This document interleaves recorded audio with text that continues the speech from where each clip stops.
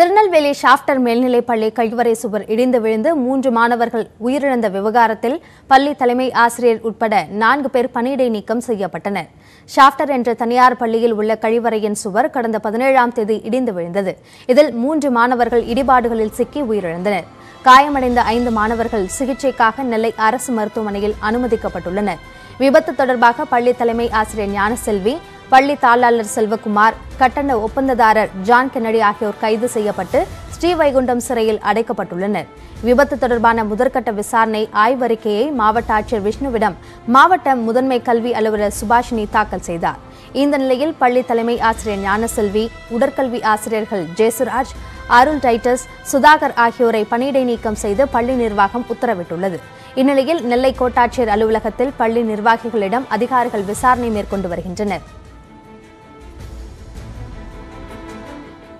இலங்கை கடற்படையால் தமிழக மீனவர்கள் கைது செய்யப்பட்டது தொடர்பாக விவாதிக்க வலியுறுத்தி மக்களவையில் தமிழக எம்பிக்கள் முழக்கமிட்டனர். லக்கிம்பூர் விவகாரம் குறித்து எதிர்க்கட்சிகள் அமளியால் மாநிலங்களவை ஒத்திவைக்கப்பட்டது. 2 நாட்கள் விடுமுறைக்கு பிறகு மக்களவை இன்று கூடியது. அப்போது லக்கிம்பூரில் விவசாயிகள் கொல்லப்பட்ட விவகாரத்தில் மத்திய இணையமைச்சர் அஜய் மிஸ்ராவை பதவி விலக வலியுறுத்தி காங்கிரஸ் உறுப்பினர்கள் முழக்கமிட்டனர். இதேபோன்று இலங்கை கடற்படையால் தமிழக மீனவர்கள் 55 பேர் கைது செய்யப்பட்டது தொடர்பாக விவாதிக்க வலியுறுத்தி சபாநாயகர் இருக்கைக்கு அருகே சென்று திமுக, கம்யூனிஸ்ட் மற்றும் விடுதலை சிறுத்தைகள் கட்சி உறுப்பினர்கள் பதாகைகளை ஏந்தி முழக்கங்களை எழுப்பினர். அதற்கு அனுமதி மறுத்த சபாநாயகர் அனைவரையும் இருக்கைக்கு செல்லும்படி அறிவுறுத்தினார். இதனை ஏற்க மறுத்து நீதி வேண்டும் என எம்பிக்கள் முழக்கங்களை எழுப்பினர். भारत सरकार के संग्रहालय में रखने का काम करेंगे.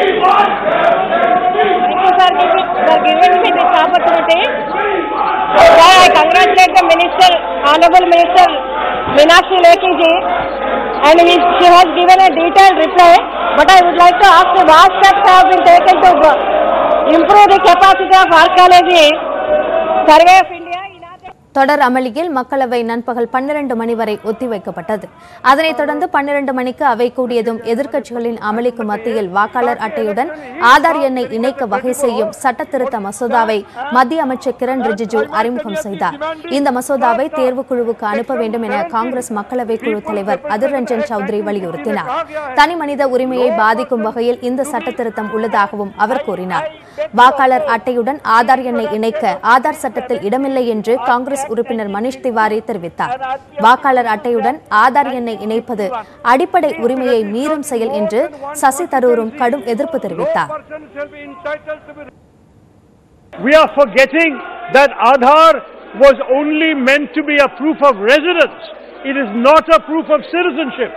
In our country, only citizens are allowed to vote, sir. So if you are in a position where you are asking Aadhaar for voters, all you are getting is a document that reflects residence. It does not reflect any proof of citizenship, and therefore you are potentially giving the vote to non-citizens. இதேபோன்று தேர்தல் சட்டத்திருத்த மசோதாவிற்கு பகுஜன் சமாஜ் கட்சி உள்ளிட்ட பல்வேறு கட்சிகள் எதிர்ப்பு தெரிவித்தன. அப்போது பேசிய கிரண் ரிஜிஜு, மாநில அரசுகளின் விருப்பத்தின் பேரில் இந்த சட்டத்திருத்த மசோதா கொண்டுவரப்படுவதாகவும் இதன் மூலம் போலி வாக்குகள் பதிவாவதை தடுக்க முடியும் என்றும் கூறினார். எனினும் பல்வேறு விவகாரங்களை வலியுறுத்தி எதிர்க்கட்சிகள் அமளியில் ஈடுபட்டதால் மக்களவை ஒத்திவைக்கப்பட்டது. இதேபோன்று மாநிலங்களவையில் லக்கிம்பூர் விவகாரத்தை எழுப்பி எதிர்க்கட்சிகள் அமளியில் ஈடுபட்டன. அப்போது பேசிய அவைத் தலைவர் வெங்கையா நாயுடு, இந்த விவகாரத்தில் அரசு மற்றும் எதிர்க்கட்சிகள் இடையே ஒருமித்த கருத்து ஏற்படாத பட்சத்தில் விவாதம் நடத்த முடியாது என்று தெரிவித்தார். எதிர்க்கட்சிகளின் அணுகுமுறையால் அதிருப்தி அடைந்துள்ளதாகவும் அவையில் கண்ணியம் அவசியம் என்றும் கூறினார். எனினும் எதிர்க்கட்சிகளின் அமளி தொடர்ந்ததால் அவை நடவடிக்கை ஒத்திவைக்கப்பட்டது. Papers to be laid on the table, Sri Prahlad Joshi. தவறு செய்தவர்கள் மனம் திருந்தி வந்தால் மீண்டும் ஏற்பதுதான் தலைமை பதவிக்கு அழகு என்று அதிமுக ஒருங்கிணைப்பாளர் ஓ பன்னீர்செல்வம் தெரிவித்திருக்கிறார். அதே நேரம் சசிகலாவிற்கு அதிமுகவில் இடம் கிடையாது என்று முன்னாள் அமைச்சர் ஜெயக்குமார் உறுதிபட தெரிவித்துள்ளார். சென்னை சேத்துப்பட்டில் உள்ள முதியோர் இல்லத்தில் அதிமுகவின் ஒருங்கிணைப்பாளர் ஓ பன்னீர்செல்வம், இணை ஒருங்கிணைப்பாளர் எடப்பாடி பழனிசாமி ஆகியோர் கேக் வெட்டி கிறிஸ்துமஸ் விழாவை கொண்டாடினர். முதியவர்கள் 2 பேருக்கு சக்கர நாற்காலிகளையும் 150 பேருக்கு நலத்திட்ட உதவிகளையும் வழங்கினர். அப்போது பேசிய ஓ பன்னீர்செல்வம் எந்தவித பாகுபாடும் இல்லாமல் அனைத்து மக்களுக்கும் அதிமுக பணியாற்றி வருவதாக தெரிவித்தார். தவறு செய்தவர்கள் திருந்தி வந்தால் அவர்களை ஏற்றுக்கொள்ள வேண்டும் என்ற இயேசுபிரான் கதையை மேற்கோள் காட்டி ஓ பன்னீர்செல்வம் பேசினார். நான் நல்லவர்களை காக்க பூமிக்கு வரவில்லை, பாவத்தை சுமந்து கொண்டிருப்பவர்களை மனம் திருந்த செய்யவே நான் வந்திருக்கிறேன் என்று.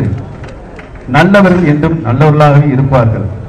ஆனால் தவறு செய்தவர்கள் திருந்தி வந்தால் அவர்களை ஏற்பதே அவர்கள் நல்ல தலைமைக்கு ஏற்புடையார் என்று இயேசுபிரான் அவர்கள் சொன்னதாக இன்றைய தினமலர் பத்திரிகையில் வந்திருக்கிறது.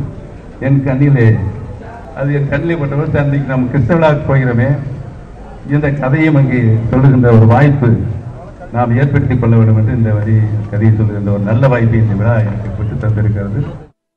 கிறிஸ்துமஸ் விழாவில் கலந்து கொண்ட பிறகு செய்தியாளர்களை சந்தித்த முன்னாள் அமைச்சர் ஜெயக்குமாரிடம் சசிகலாவிற்கு அதிமுகவில் இடம் உண்டா என்று கேள்வி எழுப்பப்பட்டது. இதற்கு சசிகலாவை அதிமுகவில் சேர்க்க மாட்டோம் என்று ஜெயக்குமார் திட்டவட்டமாக தெரிவித்தார். என்றுமே அந்த தவறை உணர்ந்தவர்கள், அதே போன்று தவறை உணர்ந்து அந்த அடிப்படையில் முழுமையாக இனிமேல் ஒரு வாழ்க்கை வாழ வேண்டும் என்ற அந்த ஒரு அர்த்தத்திலே வருகின்றவர்களுக்கு நிச்சயமாக மன்னிப்பு என்பது உண்டு. ஆனால் திருமதி சசிகலாவுக்கு மன்னிப்பே கிடையாது, மன்னிப்பே கிடையாது. அது ஒருங்கிணைப்பாளரும் உறுதியாக இருக்கிறாரு. கிளைக்கழகத்திலேருந்து, ஒன்றியத்திலேருந்து, நகரத்திலேருந்து, பேரூராட்சியிலேருந்து எல்லா நிர்வாகிகளும் ஒரே எண்ணத்தோடு தான் இருக்கிறோம். திருமதி சசிகலா இந்த கட்சிக்கு அதுக்கு சம்பந்தம் இல்லை. அவரெல்லாம் இந்த கட்சி நல்லா போயிட்டு இருக்கு. சுகாதாரமான குடிநீர் மற்றும் குடிநீர் பாதுகாப்பில் இந்தியா பல்வேறு சிறந்த முன்னெடுப்புகளை தொடர்ந்து மேற்கொண்டு வருகிறது. இருந்த போதிலும் உடல் சவால் நிறைந்தவர்களுக்கு சுகாதாரமான குடிநீர் கிடைக்கச் செய்வதில் இன்னும் சில படிநிலைகளை இந்தியா கடந்து செல்ல வேண்டியுள்ளது. இது தொடர்பாக நியூஸ்18 தொலைக்காட்சியின் மிஷன் பாணி மேற்கொண்ட ஆய்வில் கிடைத்த தகவல்களை இந்த சிறப்பு தொகுப்பில் பார்க்கலாம்.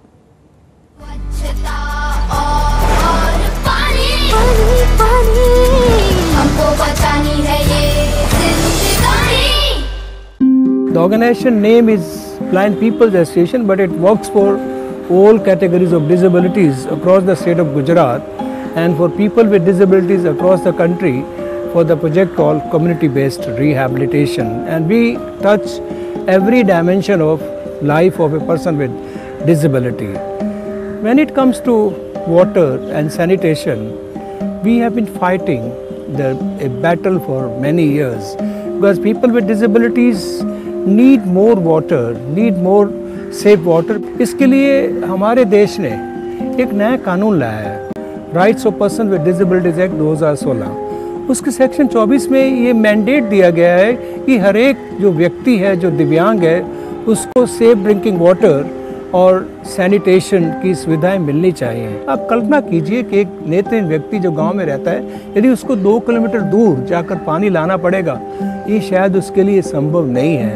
एक दिव्यांग लड़की, एक दिव्यांग महिला जो गांव में रहती है, यदि उसको ओपन डेफिकेशन के लिए जाना पड़ेगा, कितनी तकलीफ, संभव नहीं है कि वो रात का इंतजार करे, अंधेरे का इंतजार करे। यदि वो मेंटली चैलेंज है, जो अपने आप को मैनेज नहीं कर पाती है, जिसको किसी का असिस्टेंस चाहिए, तो उसके लिए टॉयलेट होना आवश्यक है।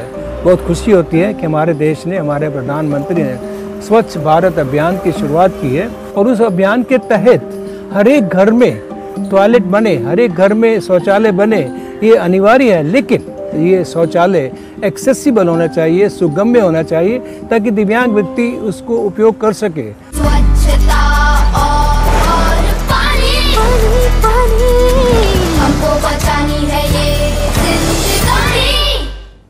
அடுத்ததாக நம்மூர் செய்திகள் சிலவற்றை பார்க்கலாம்.